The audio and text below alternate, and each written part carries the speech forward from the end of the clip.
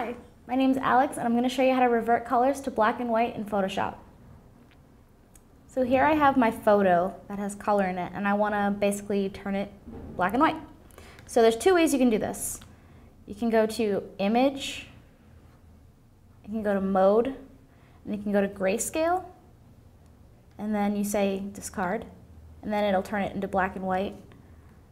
Or you can go to this little half white, half black circle and go to Hue/Saturation.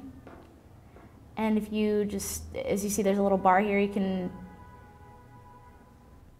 take down the saturation like this, and it'll take out all the color. And that is how you turn it black and white.